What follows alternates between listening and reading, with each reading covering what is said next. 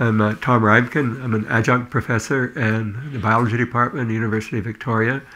I'm, you might say, an ecological geneticist. Yeah, my research right now is mainly focusing on a small fish found in lakes throughout our coast, and it's called the three-spined stickleback. And on Haida Gwaii, even adjacent lakes have very, very divergent fish. And it's because the ecological conditions still resemble what has been in place for thousands and thousands of years.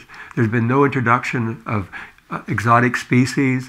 Most of the conditions are still relatively intact. And when we go to Europe, although there's many beautiful places, everything has really been homogenized, and this tends to create a common selective pressure, and the end product is these fish that look very similar.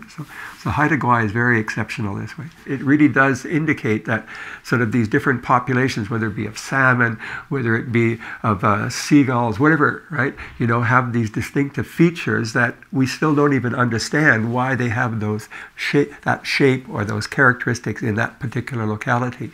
And the studies on the stickleback sort of give us sort of a bit of a template for looking at some of this variability in the natural world.